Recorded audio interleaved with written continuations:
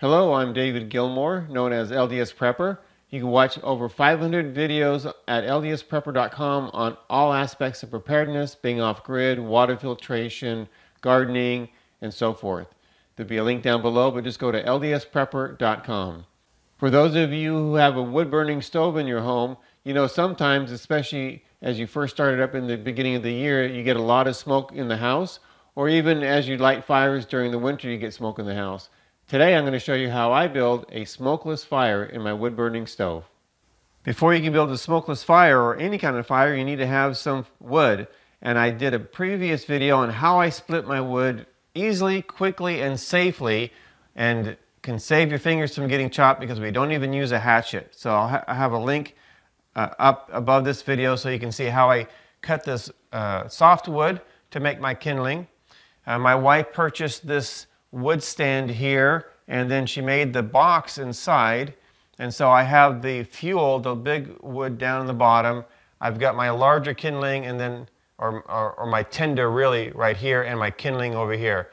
And then of course you get the bark that comes off the wood, so I have it in a box over here so we can use that. That's great for burning here in the wood stove. So make sure you got your wood split. Watch that other video on how to split kindling and tinder the quick, easy, and safe way.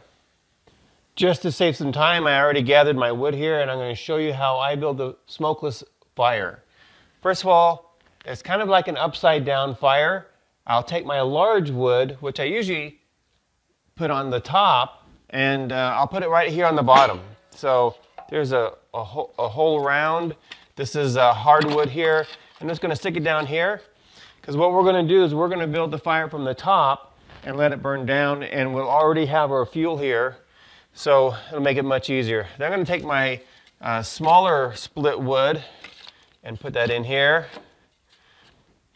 and I'm just stacking it in whatever fits. Okay, so I'm going from larger to smaller.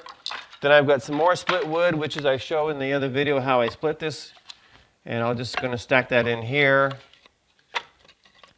And sometimes what you'll need to do is just kind of do a little cross here because they kind of want to fall out, so that they hold each other on. Leave a little air space if you can in here so the air can get through. Then I've just got some pine paneling here that my daughter took out of her house, and so we're going to use that in here if we can. Here's some wood that I don't know, it's just scrap wood. And we just don't like throwing things out. We want to use them up, repair them, make them last longer. So even though she took the wood, the paneling out of her house, we said, hey, we'll take all that. And so we have the paneling. For example, I walked by this morning and found this in the kitchen trash, so I'm going to use that. We had some pizza last night for dinner on paper plates. Friday night is dinner and a movie night. So I'm just going to use this here.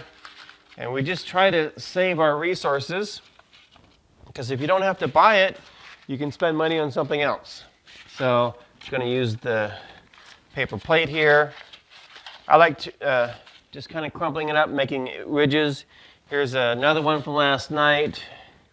Probably has a little meat fat on there, and I'm just going to stick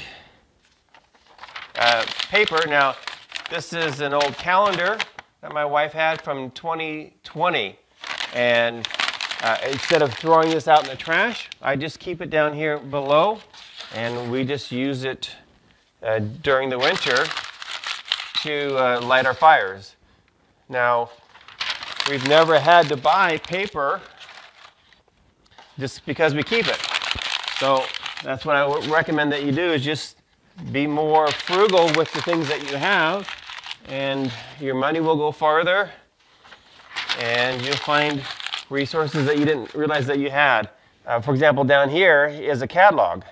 Instead of throwing the catalog out a couple of years ago, we just used it there. Okay, so I'm just going to fill this up. And what's going to happen, the theory here, is that right now I can actually hear the wind blowing down through the stovepipe because it's windy outside, but which would cause the smoke to come into the house. But by lighting the fire up here, it's going to heat this up immediately and cause a draft to cause the smoke to go up instead of out into the house. So this is a good day to do it because we've got wind outside, and we'll see if that works. Well, yes, we have matches and we have lighters, but tell you what, this will last you about 3 or 4 years in lighting stoves. At least it does for us, and it's quite convenient. So I just light this up, and I'll just kind of go in the back here and try to catch the paper in the back on fire as much as I can.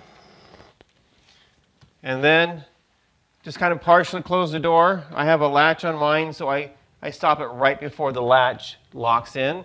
And you can see absolutely smokeless fire here. No smoke at all. And what this is going to do, or hopefully what we'll do, and it's been working well for us since we've been doing this, is that this paper will burn down, and then it'll catch the kindling on fire. You can already see that some of that pine is already on fire. And then that kindling will catch the tinder on fire, the soft wood, and then that will now start creating coals, and then that will start catching the larger tinder and then the fuel on fire. We're just going to let this burn here for a while. I'm not going to touch it. If it goes out, it goes out. I'll let you know. But usually it takes about 10 minutes before I move this door to the next less air intake and close it a little bit further. So let's give it about 5 or 10 minutes, and actually I'll start my watch here so we can have a good idea how long it'll be till we come back to the camera. Okay, let's let it sit for a few minutes. Okay, that is looking really, really good. All the paper is burned. It's burned the pine. We're down to the tinder. And so I'm going to go ahead and close this up one more little loop. So you notice how the flame changes. It's because the air intake flow changes. I want to get as much air intake in from here from the bottom, let it burn from the bottom. And I'm just kind of moving that closed a little bit. I don't want to see any smoke in there. So once I see some smoke, I'll back it off just a bit. Probably messing with this a little bit more than I need to. As far as tools, boy, I have found that the thing that I use the most is the gloves. I use these gloves as I reach in there a lot and grab things. So I recommend a very high quality glove. I'll have some links down below for the gloves that I use. And the thing I use the next most is this ash can and the scoop. We use this, almost every day. If there's hot ashes in there from the night before, we'll let that sit there and use that resource that we've already created to help start the next fire. So this is looking really, really good. I'm going to go ahead and close this down all the way. And I can hear the stove heating up. It's kind of creaking. I can hear the metal heating up. I'm looking in here. Once I close this, do I see any smoke? No, I don't see any smoke. That means there's sufficient oxygen in there for this wood to burn completely. So that was that was 7 minutes right now from start to finish here. And I've got everything closed down and working on building some really good coals in here. Once this burns down, it'll probably take about 20 minutes or so. Then I'll start putting some large logs on there from the bottom of the wood rack. The big fuel is already in there, so if I happen to leave and I'm taking care of some other things here and it's been several minutes, the fuel's already in there. I don't have to come back here and restart a fire because I didn't have the big logs on there already. There's absolutely no smoke smell in here at all, and we've got a great fire going here. If it dies down just a little bit, just open up the oxygen, and you can see it kind of reignite that wood there. So let me show you something else. It was just a few minutes, and now we have these fans up here blowing. And I'm doing another video right now to find out if these fans are really beneficial or if they're just a gimmick. So make sure you mark this video and you subscribe to this channel to find out whether these fans here, these non-electric fans, are a gimmick or if they're worth your money. So it's been about 17 minutes now. I still have the door not completely sealed yet. I got some of the oxygen going in there. You can see all the paper's gone, all the initial kindling is gone. We've got the larger tinder burning, and down here we've got the fuel, the logs burning. So this is working really well. I'll let this burn for a few more minutes, and then I'll watch as I close this handle and see how that works as far as keeping the fire going. But at this point, we're generating some good heat. I've got my blower going, as you can hear. Again, as you can see, completely smokeless. My wife loves the smell of a campfire, but not always in the house. All right, this is looking really good. It has been 25 minutes exactly. I've been making some quail eggs for breakfast and some homemade wheat toast. So while I've been waiting for this to warm up, so I'm just going ahead and it's ready for me to just tie it off for the day, at least for a while. I'm going to go ahead and just put another piece of wood on there, and it is done for the morning. I'm going to clean up a little bit, and this fire is good to go. Well, I'm done with my breakfast, and it's been 55 minutes since we started this fire. You can see that it's doing really well. I've got the damper all the way in, so full oxygen intake. We haven't dampened it off yet. You can see the log that I put in on top is being burned by the hot coals down below. This seems to generate a lot of really hot coals and a lot of heat with very little wood.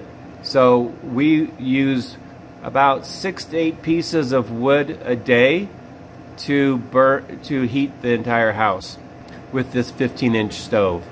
So that log in there, to give you an idea, is about 12 inches long, maybe 11 inches long. This seems to be a really good method to heat the house, minimize the amount of wood needed, and as you can see, it's still 100% smoke-free. This is LDS Prepper reminding you, if you are prepared, you shall not fear. Hopefully this little video on how to build a smokeless fire in your home will help you have an enjoyable and warm winter.